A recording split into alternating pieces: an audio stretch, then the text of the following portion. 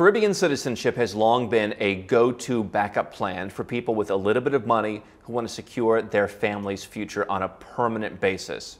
And now, Caribbean citizenship is changing forever. Citizenship by investment is primarily focused in the Caribbean. They have 5 out of about a dozen programs around the world. Others being Malta, which is at a very high price point for folks who want the best of the best. Others being places like Egypt or Jordan, which are very niche offerings, or Vanuatu, which has become far less interesting in recent years.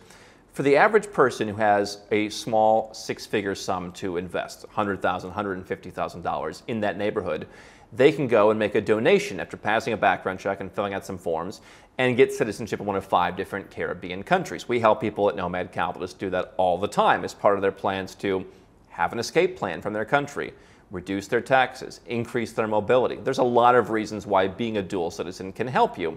And one of the reasons why people were attracted to Caribbean citizenship by investment is that, for example, you don't need to visit the country. With the exception of Antigua and Barbuda, where you need to go for 5 days within the first few years after getting the citizenship to renew your passport, you never need to go to any of the other countries. You can be a citizen of St. Lucia or St. Kitts and Nevis. You literally never have to go there. But now what's happening is that governments around the world that have high taxes, that want to restrict their citizens' movements, and that have been talking in recent years about, hey, we might cancel your passport if you do this. Hey, we might not let you leave the country if you do this. Or countries like Australia actually forbidding citizens to enter or leave the country for well over a year. That talk is increasing. Of course, talk of taxes going up is increasing, and they want to shut off the exits. And so, the United States got together with the Eastern Caribbean states and basically hammered out a deal that will change the way Caribbean citizenship works. It's not going to be entirely dead, but it's going to be different, and it's going to require a bit more effort. It hasn't been rolled out yet, but it's coming. Now, there is going to be a silver lining in this process, which I'll explain to you in a moment. But basically, the Caribbean prime ministers got together, along with the heads of the citizenship by investment units in each of the 5 countries. And they had a meeting with the United States. They're called the Caribbean 5, and they agreed to 6 significant criteria that are going to apply to citizenship by investment programs in the future. Number 1, a collective agreement on the treatment of denials. This means basically that if you get rejected by one country, they're going to have to share that information, and other countries will, generally speaking, reject you. There's already been some of that, and so this is just kind of making it more formal. But the issue is, if you've been rejected for a visa somewhere, for example, with which a Caribbean citizenship country has visa-free travel. So let's say you try to get a visa to go to Europe because you don't have that access, Europe rejected you. Until you get that visa to Europe again and right that wrong in their eyes, you can't get citizenship in a country. And so that would apply to for any of the countries, for example. Until you rectify that, you can't get it in any of them. If any of them reject you for let's say a minor criminal issue, that can be used against you. And so historically, obviously if you have a bad criminal record, none of them want you.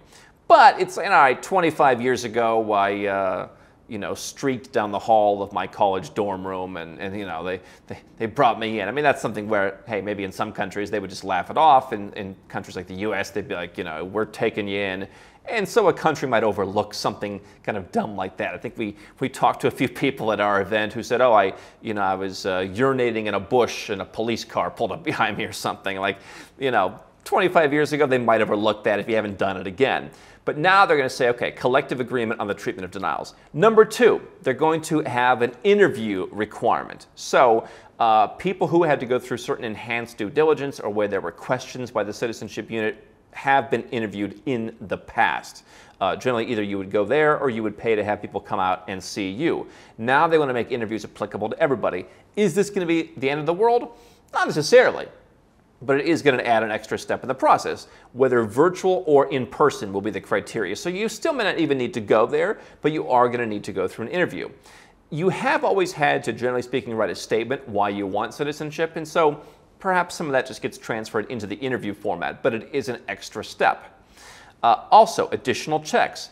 Each country that offers citizenship by investment will run checks on each application with their financial intelligence unit. There's already plenty of due diligence in these countries, and I think that Western countries really don't understand how much due diligence is done because they don't want to understand, right? Politicians, especially in Europe, would be very inconvenienced by the fact that people who get citizenship in a Caribbean CBI program are actually going through much stricter due diligence than the people that European countries allow to get temporary and residence permits and even become naturalized as citizens.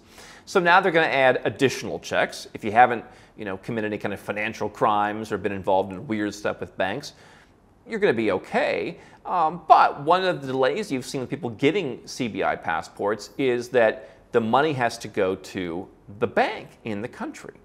And so there's been cases where, banks in their own country, they're like, we don't even want to deal with this kind of money because of all the heightened pressure. This is a common issue where you'll see, let's say you set up an offshore company somewhere, Hong Kong being one that used to be very popular. And Hong Kong very much wanted people to set up offshore companies, but the banks in Hong Kong were like, we don't want the risk of dealing with this. The banks in the Caribbean have been under pressure because they're small and because they need to maintain what are called intermediary bank relationships, people to send money outside of the region. And so they don't, in many cases, want the pressure of having money coming in from different people around the world, and that's been difficult. So now additional checks will mean the process is slower, which means if you want to get a second citizenship, you may have to wait longer. Now, here's the silver lining. If the programs follow through with their commitments, Washington is going to go and put in a word with the European Union, with the European Commission, and to make sure that these passports continue to be respected in Europe, which is a place where Caribbean citizens can visit.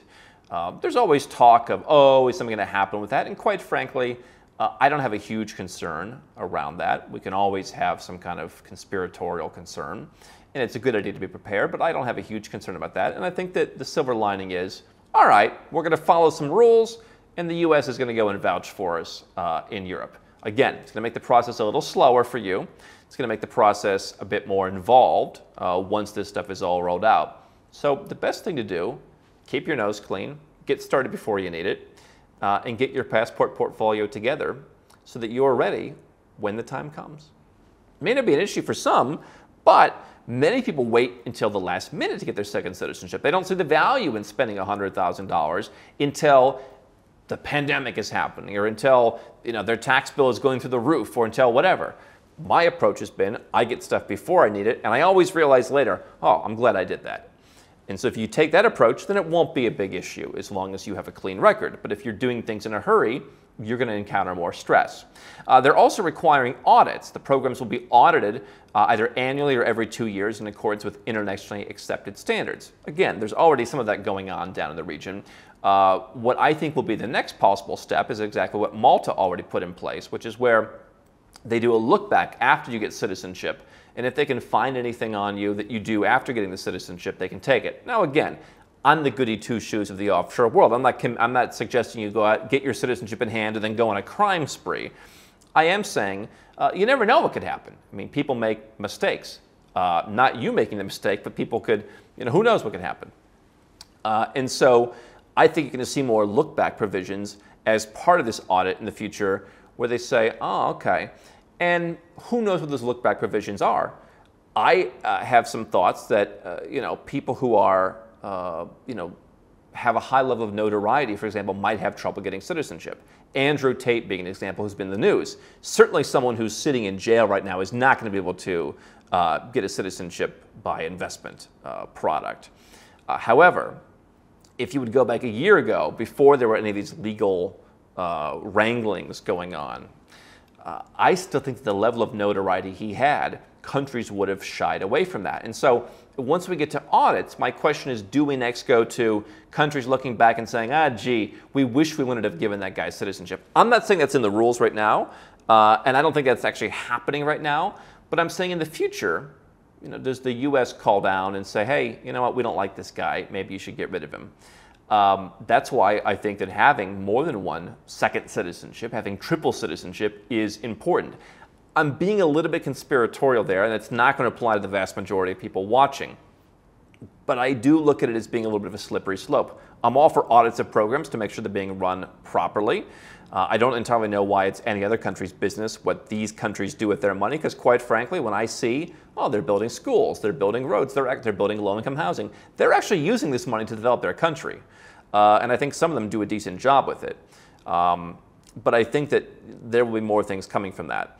The fifth thing is retrieval of passports. Request law enforcement assistance in retrieving revoked and recalled passports. Pretty straightforward stuff. And then the sixth point, perhaps another slippery slope, treatment of Belarusians and Russians. Suspend processing applications from Russians and Belarusians. Now, 4 of the countries in the Caribbean already did that. One of them had reopened, and they're going to now move on from that in a quick order. You can have your own opinion on that. Certainly, there are plenty of Russians who didn't live in Russia. Maybe they didn't live in Russia because they were against the administration. Maybe they left because they're against the war. And somehow everybody gets lumped into one camp. A lot of people in the U.S., as Donald Trump once said, "You think we're so innocent? You think we don't have killers?" I mean, maybe some folks in the U.S. shouldn't be allowed to get passports. And I wonder, what's the slippery slope of who's going to be next? Now, do I think that Caribbean countries are going to stop allowing Americans to apply for second citizenship? No, they're right in their own backyard. They need those applicants. And so all 6 of these things probably aren't going to impact in a dramatic way your ability to get second citizenship, other than it once again emphasizes for me that you want to do so sooner than later, because I do think things could be slower. One thing we don't see in this list is some kind of residence requirement. Malta, for example, for their what's called MEIN program, does require you to spend several weeks there. They do require you to maintain a home there for the first 5 years. There are some lawyers who would suggest, hey, you know what, it wouldn't be the worst idea if you just kept a house here. It's not letter of the law, but hey, it'd be a nice thing to have. And so will there be the issue of genuine links? Right now, Antigua does require you to spend 5 days in the first 5 years. That's not really a big requirement, but could that be expanded? Right? And again, if you're busy running your business, do you have time to go down and spend time in St. Lucia? So again, not a big issue for the average person. I don't think anyone watching this is going to have their passport taken away, whether you already have one or whether you're planning on getting one. I don't think most people watching this, I hope people will have a pretty clean record. I think if you're coming from a country like, from a Western country, I think you're probably going to be fine. But there's going to be some more roadblocks. There's going to be some delays. And we're opening up a slippery slope where whomever it is that's the country we don't like today can basically be shut off from having options, including if the reason they want options is they're not comfortable there in their own country. And so what I would say is, get your passport portfolio put together. Nomad Capitalist helps people, not just with these 5 options, as many companies do. We handle all the citizenship by descent programs, mostly. We handle citizenship by investment, not just in the Caribbean, but in Turkey, where we've gotten some great real estate deals for folks, not the buy an apartment that's overpriced. We advise you in the programs that we think don't make sense. We have access to residence programs, naturalization programs, all kinds of different citizenship programs, because you may not even need a citizenship by investment product, right? I've seen far too many people that call one of these fancy companies that you see, and they qualify for citizenship by descent that they could get in a year and a half, and they're sold on spending $200,000 for their family. They might not have needed that. And so, listen, they may have needed it. It may have been a good third passport, but nobody really bothered to ask them, because most companies have 3 or 5 or 10 different options, not close to 100 different options as we do. And most companies don't understand the tax implications. They don't understand the banking implications. They don't understand the whole picture, which is what we do here at Nomad Capital. So the bottom line is, as I've always told you, I've gotten my residences, citizenships, bank accounts, and companies in place before I've necessarily needed them. That way, I've very rarely been scrambling around at the last minute. You never know when the next black swan event is going to happen. You never know when your business is going to take off and you're going to need to have a place to go where your tax bill is lower, for example.